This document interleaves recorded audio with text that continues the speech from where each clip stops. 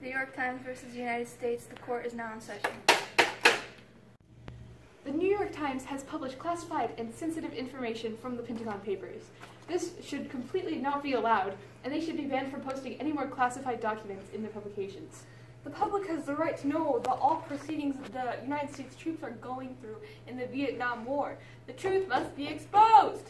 Well, in this case, exposing the truth, it violates Section 793 of the Espionage Act, where publishing any classified documents that could result in injury to the United States is illegal. Espionage? It's not like someone snuck into the Pentagon building in the dead of night and copied all of the Pentagon Papers and sent it over to us for publication.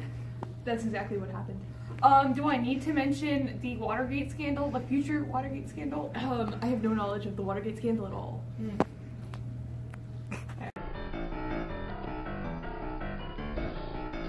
Back to the case. Publishing the Pentagon Papers did not cause direct damage to the U.S. forces. Therefore, the NY Times did not violate the Espionage Act. Still, the New York Times can't just publish whatever they want. Some prior restraint has to be practiced here. Actually we can, as long as our articles do not pose a threat to the United States government, aren't obscene, or don't threaten the safety of the United States, they can and will be published. Freedom of the press is one of the pivotal things that must be protected to ensure the democracy of the United States. Nixon's attempt to stop the NY Times from publishing the Pentagon Papers is direct violation of NY Times' right to exercise the First Amendment. The First Amendment grants freedom of the press. The publishing of those papers would not result in the inevitable, direct, and immediate event imperiling the safety of American forces, and thus further restraint was not required. The Supreme Court rules in favor of the NY Times by a vote of 6-3. This court is adjourned.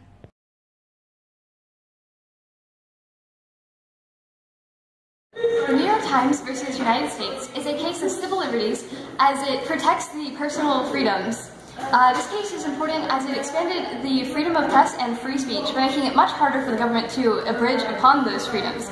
The government has to have very strong evidence that sensitive publications would be an immediate and direct threat to the U.S. forces in order to exercise prior restraint on the release of information by the press. If such evidence cannot be provided, then the press has the freedom to publish an extremely wide range of issues. The larger range of freedom provided by the First Amendment has been used as a precedent for several other cases.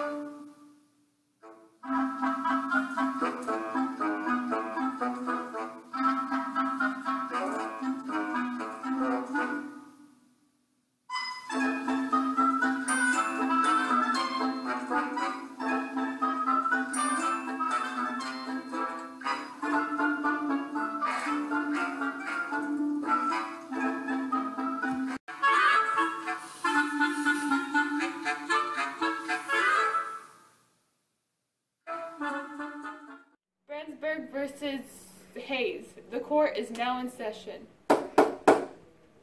Your Honor, I do admit that I worked with marijuana users to publish my article, but I only did so for press and reporting purposes.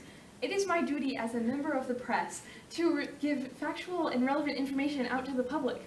The marijuana users only complied with me if I refused to reveal their identities, so I agreed in the name of the press. Okay, but no one's blaming you for doing the actual report.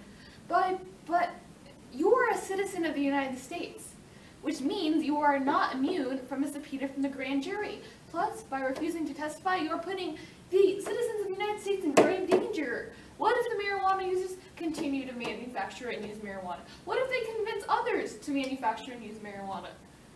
See, that is where you're wrong. I am not just a normal citizen, I am an officer of the press, and I am granted specific privileges.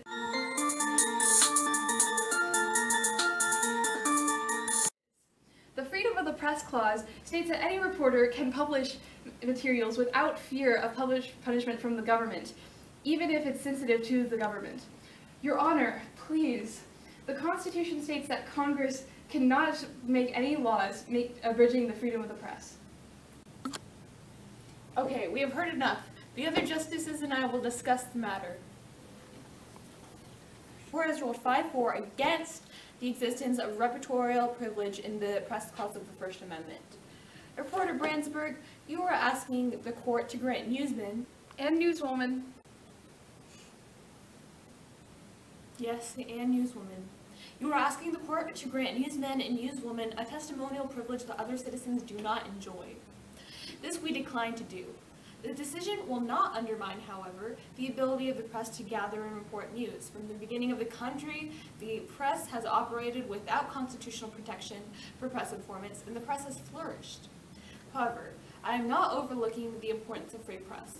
Citing Gibson v. Florida, I am establishing a test for deciding whether a reporter can be compelled to testify before a grand jury. For such a subpoena to have merit, the government must convincingly show a substantial relation between the information sought and the subject of overriding and compelling state interest.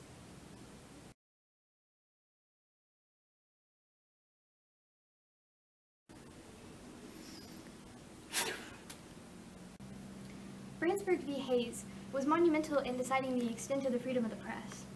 Yeah, so if the government can show a substantial relation between the information the reporter yields and the court case, which is enough compelling state interest, the reporter must testify that information. Right?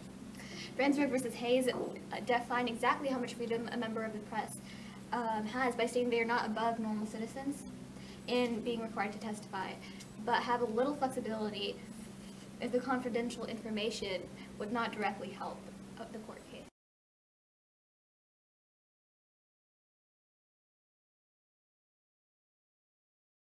Both cases help to secure freedoms for press corporations and the members of it. Cases were extremely important in the reporting world.